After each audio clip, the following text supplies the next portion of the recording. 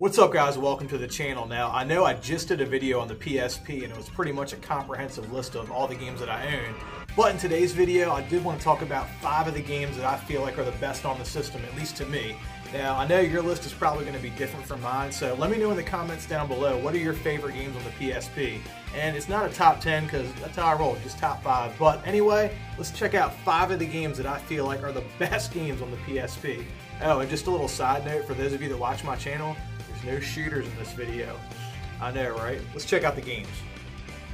Coming in at number 5, we have Castlevania: The Dracula X Chronicles. Now, for those of you that don't know, Castlevania: The Dracula X Chronicles is a 3D, well, not 3D, it's like more like a 2.5D remake of Castlevania Rondo of Blood. Now, not only that, this also has a port of Castlevania Symphony of the Night and an original port of Castlevania Rondo of Blood that only came out on the PC Engine. Now, this is the only time that this has been ported over to English. Like, yeah, there's Dracula X on Super Nintendo, but to my knowledge, this is the only time that Rondo of Blood has actually been ported in English. And now I'm not talking about ROM hacks or none of that stuff. I'm talking about like an official release. It's actually on the disc. So you can't play it right away. It isn't unlockable.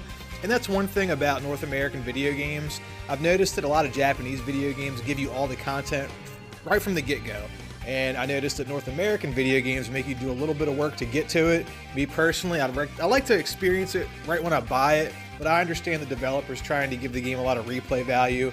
That way people don't burn through the game and feel like they were burnt for 50 bucks. But this game's pretty cheap. You should be able to find it at your local retro game store or online for right around the $20 price point.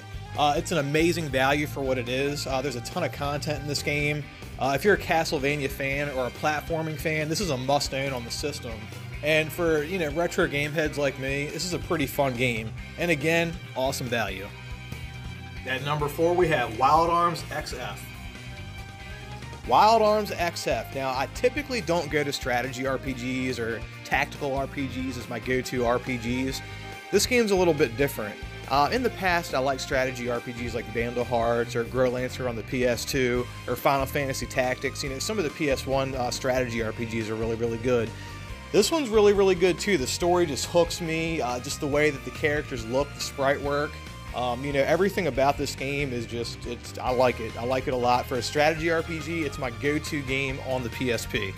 Some of the more notable battle mechanics with Wild Arms XF, the first thing would be formation arts, and that's pretty much just surrounding your enemy to get off extra attacks or special attacks or more powerful attacks. And then you have, which isn't anything original, but there's something called the originals, which is kind of weird that it's called that, but it's pretty much all your magic attacks. And it's kind of weird that this game uses a hexagonal grid to move around, because there's another game on the PSP called Hexy's Force that you would swear by the name uses a hexagonal grid to kind of navigate around the map. But no, that's just a regular old turn-based RPG. Well, it's more than that, and this game uses a hexagonal grid kind of like Dark Wizard, but I love it. I love the way that it's kind of got that minor cell shading, just a little touch of it. You know, I'm not a huge like cell shaded graphics guy, but you know, just a hint of it is pretty nice, and the graphics on this thing do look pretty good on the PSP, although it's not the most graphically intense game on the system by a long shot. It is the most fun strategy RPG, or if you want to call it a tactical RPG, whatever you want to call it. I kind of group both of those genres together, you know, just from my perspective, but this is a good one. It is one that I have seen shoot up in price as of recently, but it has come back down. I guess one of the bigger YouTubers must have talked about it on one of their videos, because this went from being a $10 game to like a $75 game for a while, and I think the price is coming back down. But if you see it at your local retro game store, pick it up or download it. It's a lot of fun to play. Okay, at number 3, we got Outrun 2006 Coast to Coast. Now, it might surprise you that this game is on my list. For those of you that watch my channel, I mainly only talk about shoot 'em ups, sometimes RPGs. I mean, those are just the games that my brain kind of latches itself to. But if you also watch my channel, you'll know that I like arcade games, and this is a great arcade racer, and this is one of those games I can just sit and play and not even need an objective, in the same way that I could just sit and play Tony Hawk's Pro Skater 2. Like, I don't need that 2-minute time limit to complete a run. I could just sit and play that game for hours on end and just do tricks and fall and get back up and just keep skating. And same thing with Outrun 2006 Coast to Coast. You know, even in Heart Attack mode, which a Heart Attack mode is pretty interesting.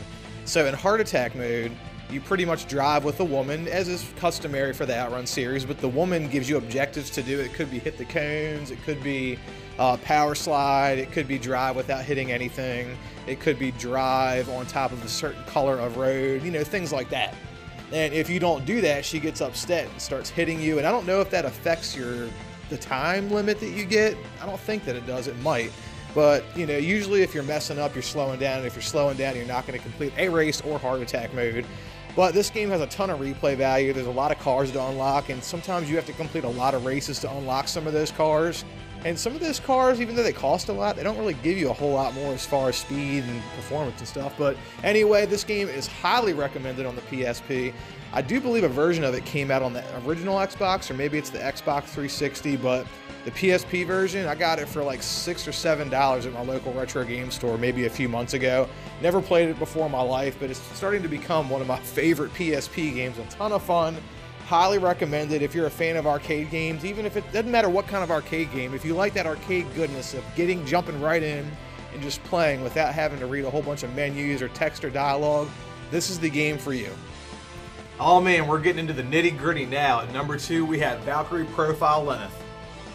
Okay, so Valkyrie Profile Lenneth. Where do I start with this game? Well, I guess I'll start off by saying this was one of my favorite RPGs on the PlayStation 1.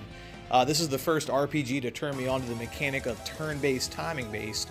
So if you've played games like the second Shadow Hearts game, or a Shadow Hearts game, I should say, or if you're a fan of games like Super Robot Ties and OG Saga Endless Frontier on the DS, which is one of my favorite RPGs, I might add, then you're going to love the combat system in this game. It's turn-based, timing-based, not super in-depth, so you don't have to do a lot of thinking to run the battle system on this game, but this game is very addictive as far as the battle system goes anyway. It's got a good story. Now, there is quite a bit of dialogue in this game, at least in the beginning, well, really throughout the whole game. But in the beginning of the game, you probably go for about a half an hour without really getting into too many battles. But don't let that deter you. This is an awesome game. And the PlayStation 1 version, it's super expensive. What does it go for now? Like 100, whatever, 200. I don't know what it goes for now. I know it's at least $100. The PSP version, on the other hand, just like the Castlevania game on the PSP, is pretty cheap. I have seen it at quite a few retro stores in Pennsylvania and Maryland, and it usually goes for right around $20. As a matter of fact, I've never seen it sold for any more than $20. And it's just an awesome game and a great value, and just like Chrono Trigger that was released on the DS with the added content. See, Chrono Trigger on the DS had the content of the PlayStation version. It also had the content of the SNES version, so you have the added cutscenes. Now, that's not unlike this game, so what this game does is it takes everything, cutscenes, gameplay, everything from the original PlayStation version from both discs, puts it all in the UMD, and then it adds added cutscenes. So, in my opinion, this would be the definitive way to play Valkyrie Profile, at least the original Valkyrie Profile. Awesome game, highly recommended. I don't want to say anything to kind of ruin the story or anything, but most of the games in the Valkyrie Profile series are pretty good. All of them have kind of different gameplay mechanics, but man, you guys got to check this one out. And it's only $20. If you ever looked at the PlayStation version and said, God, I'll never own that game, well, you can own the PSP version, or hell, just play it through an emulator. Okay, at number 1, we have Hexy's Force. Here we go, my favorite PSP game of all time, Hexy's Force. Now, I don't know whether it's my favorite game because the gameplay is excellent, the story's excellent, or because I have very fond memories playing this game on vacation with my family, but either way, this game is awesome. So, really what this game is it's 2 games in one, so basically you have Cecilia and you have Levant. You have 2 different characters, and I'm going to try to describe this without ruining the story for any of you guys, because I want all of you to play this game. But the way that the game starts is you can choose your character, whether it's Cecilia, which is a female, or Levant, which is a male.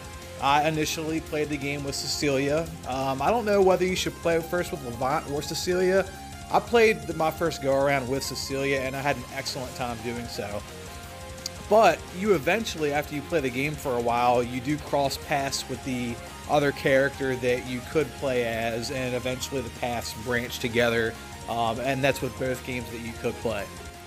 Now, the combat in this game is just your traditional turn-based RPG, but the twist with this game is, at least it was a twist for me, was like kind of like the crafting, or not crafting, but like the weapon system.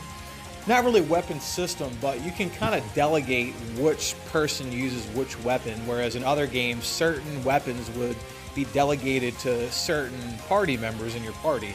And in this game, you can kind of swap out weapons to any party member you want. Now, that's fine and dandy, but that becomes very, very difficult when you start entering the end of the game, especially the final boss. And you kind of have to figure out, well, you know, who should, because you can only have a certain amount of party members, but at least for the final boss, and I'm not really saying anything to give any spoilers or anything, but you kind of have to choose, and not even just with the final boss, but who's in your party and which party member is going to use which weapon. And God, I remember, at least for the end boss in this game, if you've played this and beat it, I remember that my first go around with Cecilia, you know, I played and I died, man, I must have failed that end boss mission like 10 times before I beat it, because I had to figure out who to put in my party and then which party member to equip with which weapon. So this game has a ton of replay value, and again, I said I played this game when I was on vacation with my family. So, you know, I live in Baltimore, or right outside of Baltimore, and you know, at the time I was actually living in East Baltimore, like kind of near the hood, and we went on vacation, me and my girlfriend, and you know, our son.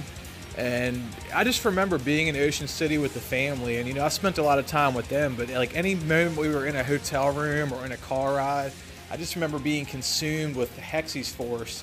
And you know, I'm not going to go into the story on this game, but because I want you to play the game, but the story in this game is awesome. I don't know what it is, everything about it. The graphics are good, the story's good, the gameplay is excellent, the turn-based RPG mechanics are just on point. This game actually came out, and I believe it was 2009, and it was developed, I believe, by Sting, and then Atlas brought it over here. And we got it here in the United States in 2009. It might have came out in Japan earlier than that, or it could have came out the same year. Either way, I'm just happy that we did get it, because it is kind of a semi-late release on the PSP, and this game is kind of pricey at the time that I got it, and I've had it for years. I remember paying about $40 for this game, and at that time, and even today, you know, that is quite that's a piece of money for a PSP game. I mean, let's face it, most of these games are cheap. I mean, even Valkyrie Profile, which is excellent, goes for $20. You know, Hexy's Force, I believe, still commands a decent price today, and I do believe that is because there was a low print run on this game. But don't let that stop you. You know, play the game. It's not too bad, the price. And again, you know, if you don't want to pay the $40, just download it, throw it on an emulator. Okay guys, so those are my top 5 PSP games of all time. Now, I know I've done videos on this in the past. This is my top 5 for right now. It's probably going to be for at least this year. Now, what's your top 5, or what's your favorite games on the PSP? Let me know in the comments down below. And I do want to say, if you want to play any of these games and you don't own a PSP, all of these games can be emulated through RetroArch or PPSSPP if you want to. If you have an Android, or I don't know if you can run that on iOS. Maybe you can. I know Android. I run it off of a Galaxy S8. You can run it on a GPDXD. That's another device I highly recommend if you have the money for them. They are kind of pricey now. But if you do own a PSP or a PSP Go, as a matter of fact, it's right here. It's right here. I was going to try to show this in the last video I did, kind of showcasing all the games I had on the PSP. Here's my PSP Go that I originally got at the flea market for 20 bucks. With, like, you know, all the wires and the thing you can hook it up to the TV with, like everything. And you know, it's crazy that like a couple years later, like what this thing goes for, like this. And I think it's because you can dock it, and I have the dock too. I actually have one brand new that I've never even opened.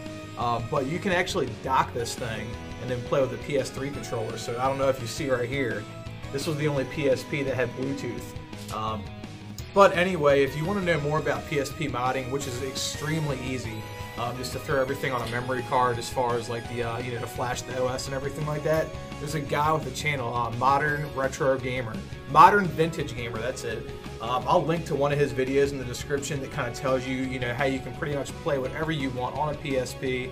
If you already have one, or you're looking to get into the hobby and you want to get a PSP, all you really need is a memory card and a PC, and you can pretty much play any game in the library, regardless of region, on your PSP. Anyway, guys, thanks for watching. I really appreciate all the support I've been getting lately. You know, just thank you for watching. And if you liked the video, then like the video. And if you haven't subscribed yet and you like awesome video games, make sure you subscribe to the channel. Until next time, guys. Peace out.